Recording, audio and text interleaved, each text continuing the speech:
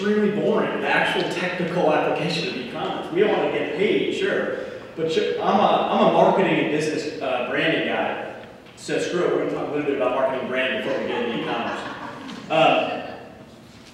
Got a question for you. What is this right here? It's an iPhone. What's that? Mobile device. Necessary evil, maybe. Beautiful feat of engineering.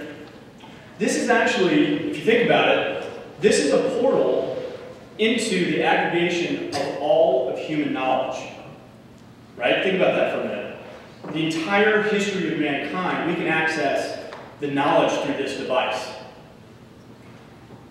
Let's talk about Google. What is Google at its essence? Search engine, right? Technology company, information company, of course. But at its essence, Google is the objectification of human thought. When you go onto Google and you have something that's top of mind, you're taking that subjective and you're putting it into the objective. Think of yourself in Google's shoes for a minute, and you have this flood of data that's coming at you that's coming from people's minds all over the planet.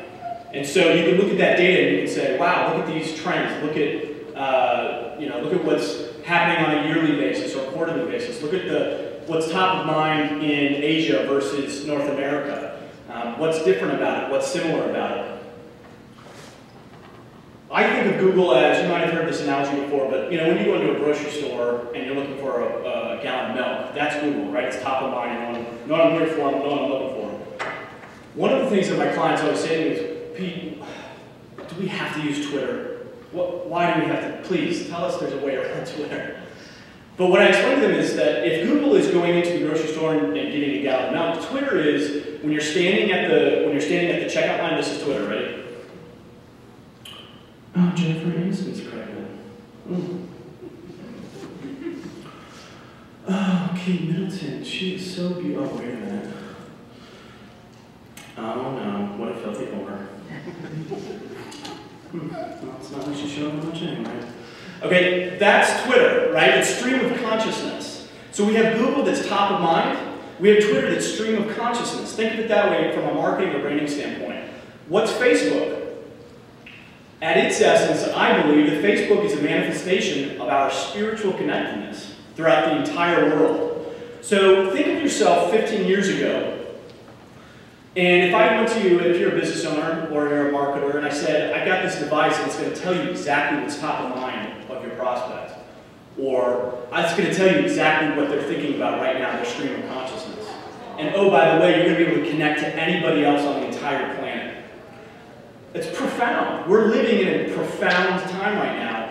And the problem that I see a lot of my clients have is that we're still trying to apply industrial age, square peg thinking into information age, a circular hole of information age. So the one thing that I want you to take away right now on this little marketing spiel is the one skill and the art that we really need to do a lot better at is listening. Because our customers are telling us what's top of mind. They're telling us what's stream of consciousness, and we're all connected. So that's the big takeaway that I want to talk to you about right now. And obviously, once we do a better job at that, we're going to have a much better chance of getting them to the point where we can actually conduct e-commerce. So let's talk about e-commerce. If there's any single males in the audience, pay attention because this information totally scores with the ladies. Right? Basic e-commerce transaction. Somebody's on your website, they go to a buy now button. The buy now button takes them to a checkout page. All of that data that's on that page, all of the fields, this is review for a lot of you, I realize, but that is essentially software, and that software is what we call a shopping cart. So, and part of the reason, just FYI, why I'm telling you this is because when you look at your bank statement and there's fees coming out of it, you're going to want to know, at least pretend like you know that this is who's charging you right here, okay? So this is why this is important. I don't even totally get all this stuff, but it doesn't matter. What's kind of nice about this is it is fairly complex, but once you get this set up, then you kind of have to forget about it. But I do want you to know about it because you're going to be paying for it. So the shopping cart is the thing that actually manages and facilitates the checkout process. Once somebody hits a submit button to submit an order, it goes to a payment gateway. The payment gateway that I use is authorize.net. They're like one of the leading gateways on the planet, so if you're thinking about e-commerce, I definitely recommend checking out Authorize.net. So Authorize.net encrypts that information from your shopping cart, passes it on to a payment processor. That payment processor then is the one that actually charges the credit card, and then on a successful charge passes it off to your merchant account, which is your bank account. Upon a successful purchase, the payment processor then sends back a, yay, we got a successful purchase to the payment gateway. The payment gateway takes that encrypted information, decrypts it to the shopping cart, and tells the shopping cart, hey, thank you for your order to the customer. Of course, if the payment processor doesn't successfully charge, it sends that information to the payment gateway back to the shopping cart and it says, you know, you're screwed, sorry, your card, you know, is declined. Maybe if you worked a little bit harder, you'd have a little more money. So that is the basics of an e-commerce transaction. Now, what shopping carts do we want to use?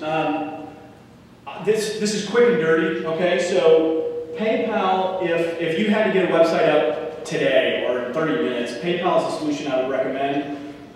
It's also good if you're starting a business on the side and you want to just get, you know, started with e-commerce. It's very easy to set up once you log into PayPal. If you click on the Merchant Services tab, and then next to Create Payment, there's a quick little form you fill out. It spits out some code. You grab that code and put it on your WordPress site, and you publish it, and then you have a Buy Now button on your site. The next shopping cart solution that I recommend is called One Shopping Cart, literally the number one, shoppingcart.com. This is an example of one shopping cart that I used for a client site, Beverly Johnson. She's got some beauty products that we put up, and the reason why I like One Shopping Cart is if you look at the site right now, you'll see, well, it might be kind of hard to see, but if you look at the URL, it's beverlyjohnson.com. If somebody clicks on Add to Bag and then ultimately check out, they're going to get to this page, and if you look at the URL, it's essentially One Shopping Cart's URL. So you're going from your client's website, beverlyjohnson.com, and that's hosted with, you know, that web host. When they click on the Buy now you're over to One Shopping Cart. But the reason why I like One Shopping Cart is you can skin it so that it looks very, very similar to the actual website. So the customer doesn't really realize it's good user design, user experience design. So we can add the logo, we can add a background. It feels like it's the exact same site, but it's secured now on One Shopping Cart's servers. So plus it looks elegant. I'm a design guy, so I kind of like how it's clean and neat. If you're going to be, the other thing is too with One Shopping Cart, we only have, with Beverly we had about, I think we had like 25 products.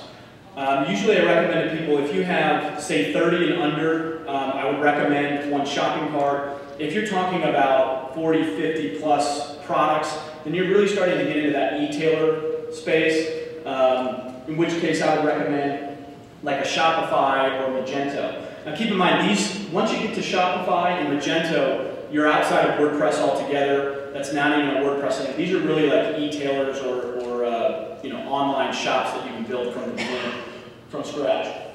So just to kind of review, PayPal and One Shopping Cart, you still have your WordPress website, but when they click on Buy Now, they're going over to PayPal or One Shopping Cart to actually facilitate the transaction.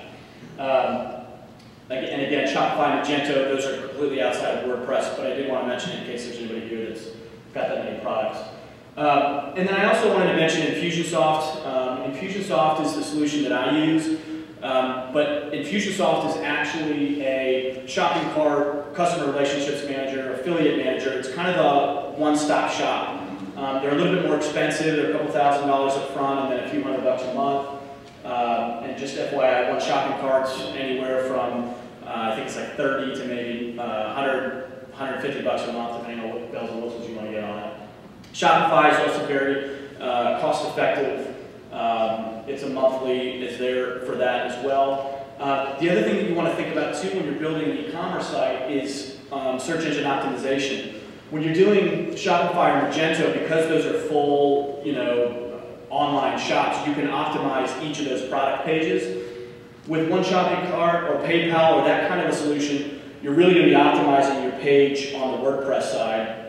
That's what's going to get ranked in the search engines, and then when the person gets there and they click on Buy Now, they're going to go over to, you know, the One Shopping Cart solution. So let's talk about WordPress e-commerce plugins. When I first started doing e-commerce online a few years ago, the plugins were not that great, so I kind of skipped the plugins, and that's why I'm on the shopping carts that I mentioned previously. But I took a little bit more research, went back and looked at what's working right now, and I would be totally comfortable with WooCommerce. I would think that they're one of the best plugins out there for WordPress. Very, very robust. The company's Studio Press. They do a lot of design stuff as well. So it's a beautiful user interface, and they've got some powerhouse developers behind them. So you know that it's going to work. eShop also looked like a really nice one. WordPress e-commerce, they used to have sort of mixed reviews, but now they seem to be better. So those would be, I would choose one of those three if you want to go with a WordPress plugin e-commerce solution. I don't recommend, maybe one of you know, is WordPress e-commerce free? Does anybody know? It is. Okay, it is free. As a general rule for something like this, I would not go with a free service, only because I want to pay for it because I want a company behind it that's going to stand behind their product. So if something happens, I need some support, I want to be able to go to a support. Yes, sir? WordPress e-commerce has a premium plugin upgrade. Okay. So WordPress e-commerce has a free plugin, but then they also have a premium that you can upgrade to and get some more support and extra benefits. So, yes? I also want to say WooCommerce is actually by WooThemes. WooThemes. Sorry. And they also offer support for the plugin as well. Yep.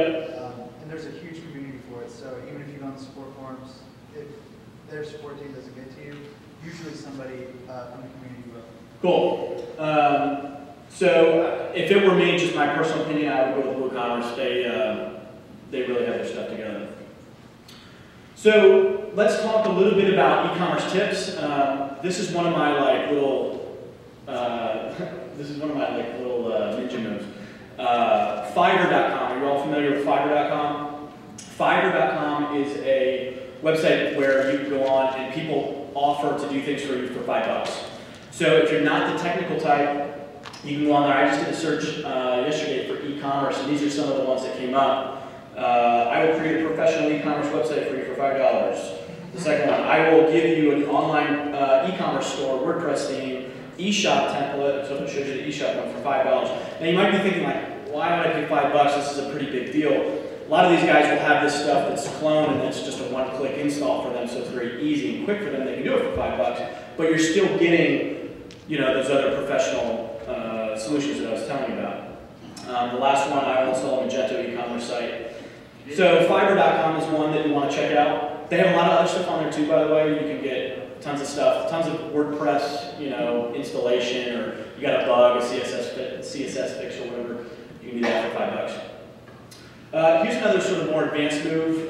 If you're going to be selling a product, offer different ways to pay for it. This is for a product that was a subscription. On the left there, it's a $97 a month. On the right, it's $1,000 all up front for the year. So you essentially get about 2 years or 2 months off. So there's two things going on here. Number one, you've got 2 ways to pay, which offers more convenience to your prospect or to your customer.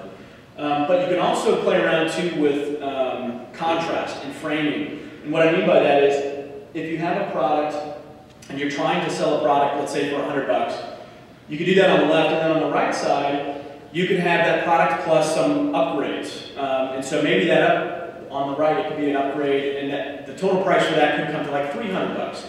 And so what happens is you create a contrast. And so the customer will look at that and they'll say, well, I don't even really need those upgrades. I'm going to go with the one that is $100. And then we've tested this, and it works. And people like to see, what you're essentially doing is you're framing it, and you're showing the value of the $100. Instead of just letting the $100 sit there alone, you're putting it next to something that's more expensive. There is some extra value to this, of course. We're not manipulating it, we're just showing extra value. But it frames it for the customer. So that's a little bit more advanced marketing move using e-commerce. And then last but not least, I also want to just share some of the shopping carts have the ability to edit the checkout page. And there's been extensive research that's done that shows that there's a lot of people that will get to your checkout page and then leave and not pay. That's called the shopping cart abandonment rate.